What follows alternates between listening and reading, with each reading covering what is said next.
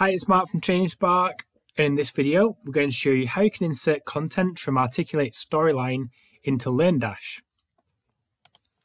Now, for those who aren't familiar, Articulate Storyline is what's called an authoring tool, and it's used to create modules of engaging online learning in formats like this.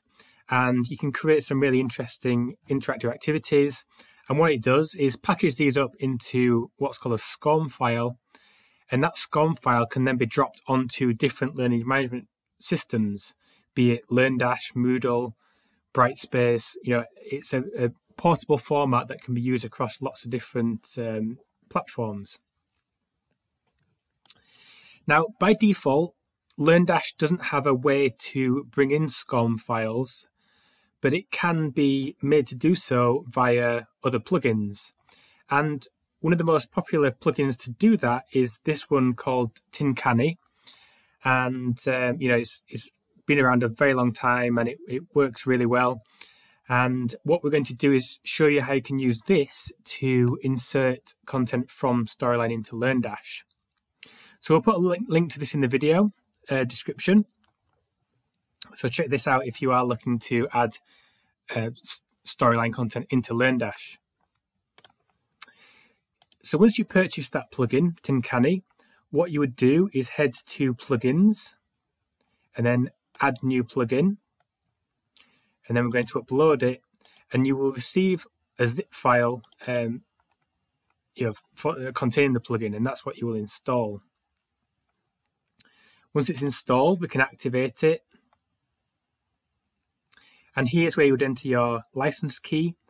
I'm not going to enter one here. I'm just demonstrating it for now. But obviously, if you have purchased this, then that's where you'd enter it, and that's where you would get plugin updates and support if you've entered that.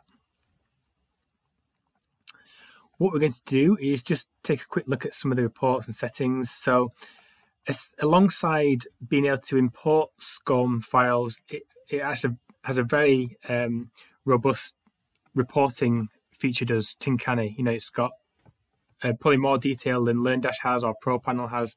It's a very detailed reporting suite, as well as the ability to add SCORM.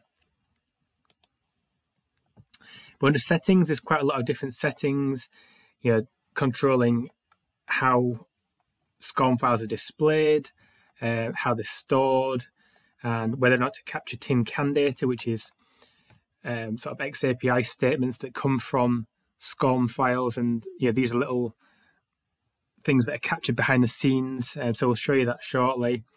And you can show how mark complete buttons are shown. So in LearnDash, you have the mark complete button at the end of topics and lessons.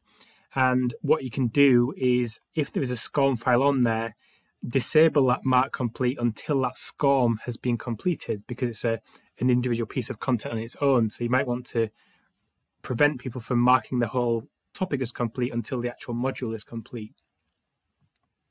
And a few other settings here, things around how lightboxes are shown and options to reset data. But let's get stuck in and actually add some content. So we can go to Manage Content here and then click Upload Content. And from here, we can find our file. And I've got one here on the desktop, just a Storyline 360 example file. And this is just going to upload now.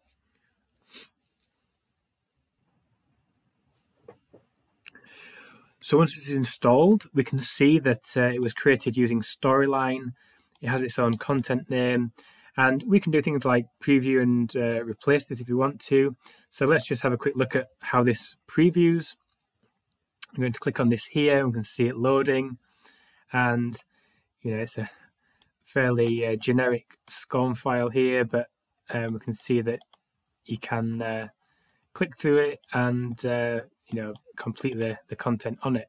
And it has, things like quizzes in there, and you can get to the end and exit the course. So what we're going to do now is insert that into our content. So I'm going to go to a course here. So I've got a course in the platform here called Healthy Eating for Healthy Life.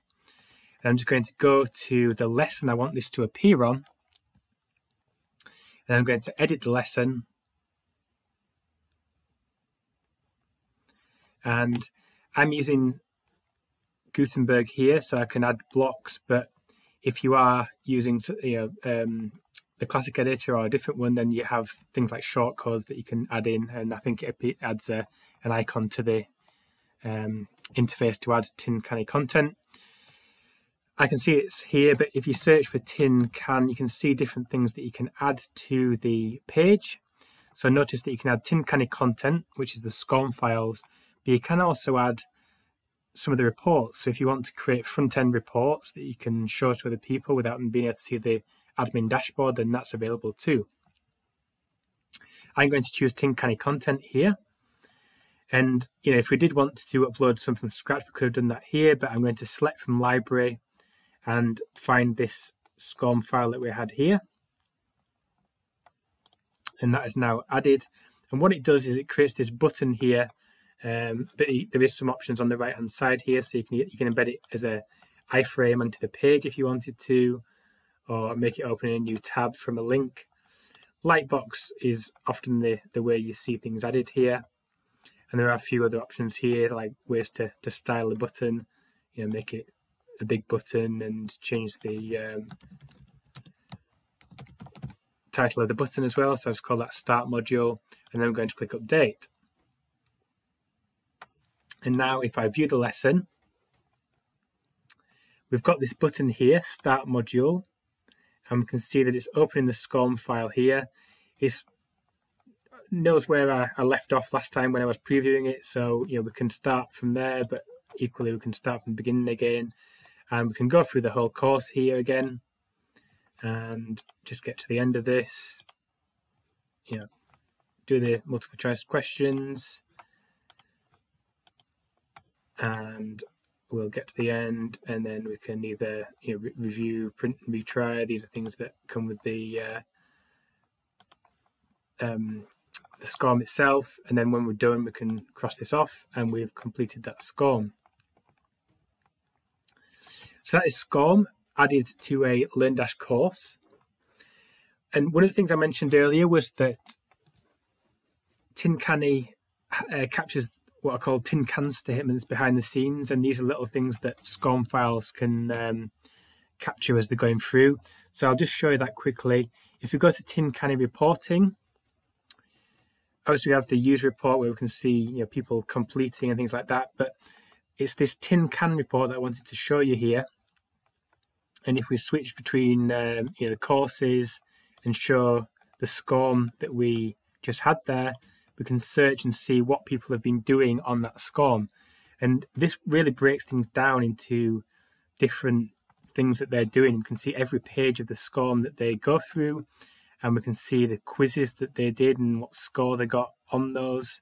So this is capturing a lot of data behind the scenes of people going through those SCORM files. So I hope you find that useful. As I mentioned previously, we'll add a link to this in the description of the video, but hope that's useful for anyone who is using Articulate Storyline. And if you like this video, please give it a like. And if you'd like to see more like this, please subscribe to the TrainSpark YouTube channel.